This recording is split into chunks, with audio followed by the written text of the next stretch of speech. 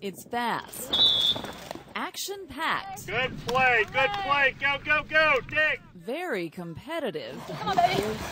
And it's one of the fastest growing equestrian sports in the country. Good job! The ball's unloaded. It's basically lacrosse on horseback, or polo cross. I think it's the most fun I've had on horseback. David Thornton of Southern Pines started playing a couple of years ago with his 15-year-old daughter, Maura. My mom got us rackets for Christmas, and we just started going out there and playing. I can tell you when we first started with the rackets, it was ugly.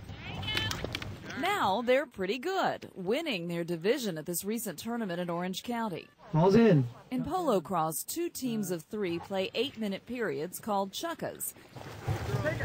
The goal? Pass and toss the ball through the opponent's goal Makes a nice catch. while defending your own. Good work, Lacrosse-like rackets replace mallets in a scaled-down version of polo that enthusiasts say is much more affordable and every bit as exciting.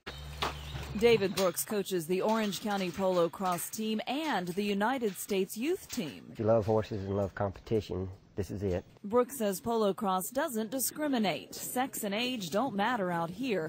Men compete with women. Teenagers ride beside 40, 50, and even 60-somethings. The horses are a great equalizer. And the Thorntons say that makes polo cross family-friendly. I love that I can play it with my daughter and be on an equal footing, if not at a disadvantage.